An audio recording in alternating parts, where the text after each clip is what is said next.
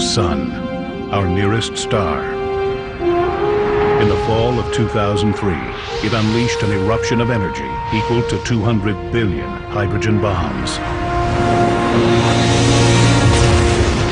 blasting a tidal wave of superheated charged particles at speeds of up to 6 million miles an hour. It was one of the largest solar storms ever recorded.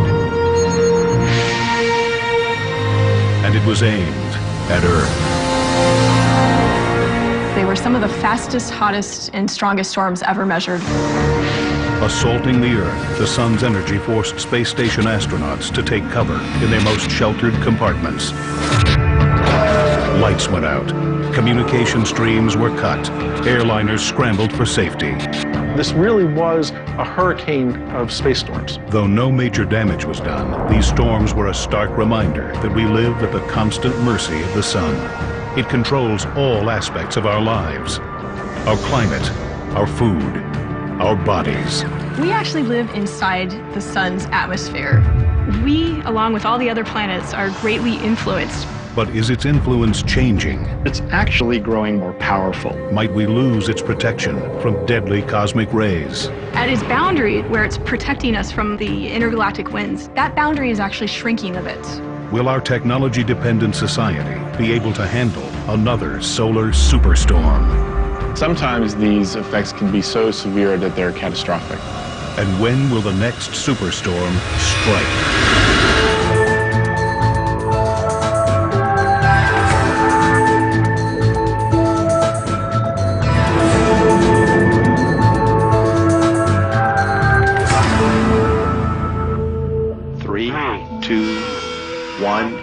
Go for drop. Pegasus is away on the IBEX mission. Fall 2008. NASA launches IBEX, the Interstellar Boundary Explorer. Part of its mission is to study the effects the sun has on the furthest reaches of our solar system. IBEX joins the long list of human attempts to explain our star's impact on our solar system, our planet, and our lives. The sun. The sun provides all of our light and heat. If it weren't for the sun, we wouldn't be alive. We people are very interested in what goes around us. We like to understand our neighborhood. The sun in the universe is our street, our neighborhood. The sun. We are actually affected by its moods. In fact, it's like the parent, and all the planets are the children that are affected by its moods. We need to know how it's going to evolve and how the changes that are always happening in the sun affect us here on Earth. The sun. If we want to understand the universe and the stars that make up the universe, then it's important to study the one that's closest to us. We've learned more about the sun in the past 40 or 50 years than in all of recorded history. This golden age of exploration was kicked off by a unique mission that gave us close-up images of our sun from above our atmosphere. Skylab, we're reading you loud and clear over the Vanguard for 8 minutes. In 1973, Skylab became the first manned space station. It sent back images of the sun, clearer than anything taken from Earth. The Skylab mission was one of the very first laboratories that was dedicated just for the research and study of the sun. In some ways, it's kind of the grandfather of the current missions today. Right now, a fleet of about 20 space probes scan and study the sun in ways we never imagined, even 30 years ago. By studying the sun from the vantage of space, we can see it in a whole new light, using different light wavelengths, including X-ray and extreme ultraviolet. We can peel back its layers and begin to understand how and why the sun acts the way it does. The different wavelengths mean different temperatures, and different structures are more visible in different wavelengths than in others. Scientists have also been able to peek inside the sun using a technique called helioseismology, using the sun's own vibrations to study its interior activities. So the sun itself is not a solid body.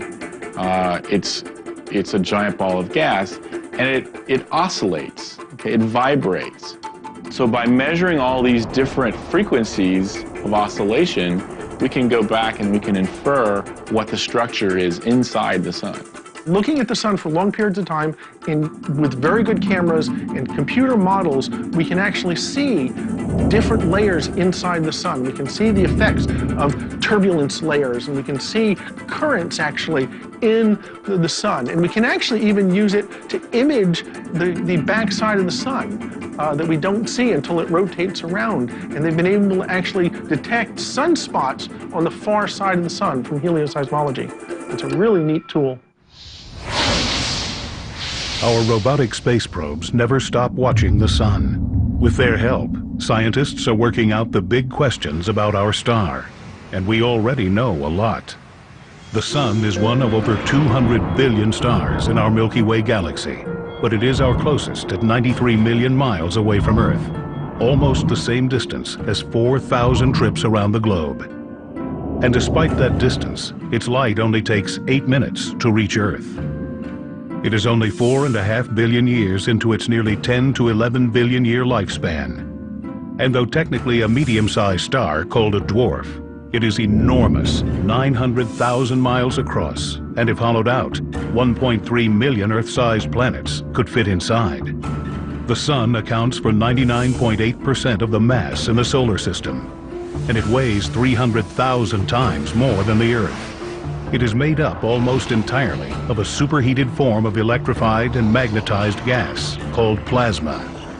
The sun packs enough gravitational pull to keep the planets from spinning off into space. And as Copernicus first suggested, it rules the center of our solar system with a gravitational iron fist. Copernicus's model, in which he placed the sun in the middle of the solar system with all the planets going around it, instead of everything going around the Earth, was a giant paradigm shift. It meant that the sun is the most important thing in the solar system. It meant that we really should understand the sun. Our sun, like all other stars in the universe, is made from the dust of stars that lived and died over billions of years, going all the way back to the Big Bang. So our sun and our solar system is really the debris from many generations of stars.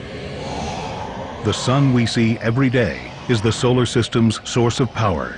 Deep in the center of our star, its core is superheated to 27 million degrees Fahrenheit and is the engine that drives it all. Inside the sun's core, the process of fusion is occurring, and that fusion process is giving off light and particles. Every second the sun shines, it releases the same amount of energy as 1 million H-bombs. The sun affects everything it touches, even us. To learn just how much, scientists sometimes rely on a remarkable cosmic coincidence.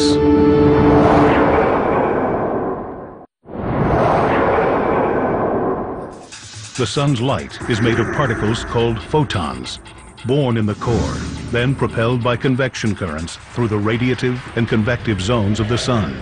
Eventually, they reach the volatile outer layers of our nearest star. The sun's outer parts consist of 3 regions. There's the photosphere, or surface of the sun, and it's not really a hard surface like that of the Earth. The sun is gaseous throughout, and the temperature of the photosphere is around 10,000 degrees Fahrenheit. Above the thin layer of the photosphere is another thin layer called the chromosphere, and the chromosphere is slightly hotter than the photosphere, which is counterintuitive because you would think that as you go away from the source of all the energy and heat, the core, that temperature would drop. But in fact, the temperature rises from the photosphere to the chromosphere, and it gets even hotter as you rise to the third layer of the atmosphere called the corona. And then beyond the chromosphere is a large, tenuous, extended region, the corona, which is millions of degrees. The sun produces a continuous outward flow of energy called the solar wind. Constantly blowing, it carries energy out into the solar system, extending our sun's reach 9.3 trillion miles, well beyond Pluto. The space in between the planets and the space in the entire solar system is not an empty void, but it's full of these particles and it's full of these rays of light. While the solar wind blows away from the sun, its gravity holds and pulls everything in. Take comets. All comets orbit the sun and can get pulled directly into the line of fire. Recently, scientists witnessed one of the sun's most dramatic outbursts, a coronal mass ejection, ripping the tail off a comet. When it hit the comet, the tail was cut off like you took a knife, and the tail drifted away, and then it took a little more time for the comet to generate more gas and plasma and dust and create a tail. It tells us about how the solar wind moves in the solar system and how it can affect things. The lethal output of the sun has made studying it almost as difficult as understanding it. But scientists can get a good look at our nearest star thanks to a cosmic coincidence: a total eclipse of the sun. A total solar eclipse occurs when, from our perspective, the moon is exactly aligned with the sun and blocks its photosphere. It's a glorious sight. The solar eclipse is the most wonderful thing to see. It grows really dark by factors of thousands within seconds. And as it does become so dark, you can look up in the sky, you see the dark shadow coming from one direction, sweeping at you. It's really coming at thousands of miles an hour. So it's very impressive to see. Humankind has marveled at the mysteries of the eclipse for millennia. Scientists have used it as an opportunity to see the sun's outer atmosphere, the enigmatic corona. One of the hottest regions of the sun, energy from the corona radiates out to the edge of the solar system. The entire solar system actually sits in this outer corona of the sun. So this atmosphere of the sun is bathing all the planets. The engineers who built the Solar and Heliospheric Observatory, or SOHO, installed an artificial eclipse into the space probe. Called a coronagraph, it does the same thing as a natural eclipse, blocking out the blinding rays of the sun, so scientists can try and answer an old question. How does the solar corona get so hot?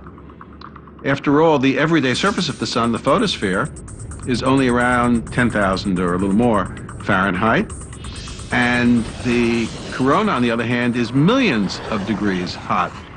If you go away from a stove, you know it gets cooler, but if you go away from the everyday surface of the sun, it gets hotter. And how is that?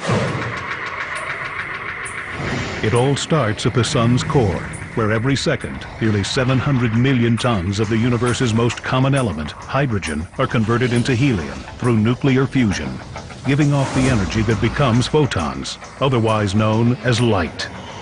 The sun's core is really hot, several tens of millions of degrees. And there the temperatures are so high that protons' hydrogen nuclei can come together, grab each other, fuse, eventually into helium, and in this way release energy. What happens with these photons, they go through this process, what we call a random walk, where they have to go through the layer of the sun, they get absorbed and then reabsorbed into lots of different photons at lower energy level. So this process of being absorbed and reabsorbed millions of times can take 150,000 years. Once out of the sun's interior, photons are only 8 minutes away from Earth, but they're leaving behind a world in constant motion. The solar surface boils. Energy rises constantly from below. Coils of plasma and energy called coronal loops spring across the sun. While dark regions known as sunspots stretch thousands of miles, and at only 7,000 degrees Fahrenheit, these sunspots are the coolest part of the sun, emitting less light than the surrounding area. If you were to pluck a sunspot away from the sun and place it in the sky, it would actually be as bright as the full moon. Sunspots appear on the surface and are easy to see. Their genesis, however, is tied to the sun's deep interior and complex rotation. The sun doesn't rotate like a solid body. Instead, it rotates more quickly near the equator than near the poles, which leads to sunspots. The equator completes one rotation in 25 days, mid-latitudes complete one rotation in about 30 days, and near the poles, one rotation is completed in about 35 days. Called differential rotation, this process makes the sun's interior churn at different speeds, creating intense magnetism in the form of millions of magnetic field lines, which get mixed up as the sun's interior twists up like a rubber band. This builds up pressure, which makes them buoyant. So they float to the surface, and where they pop through the surface, they create sunspots. Once on the surface, the now twisted and balled up magnetic field lines block the convection of superhot plasma from rising.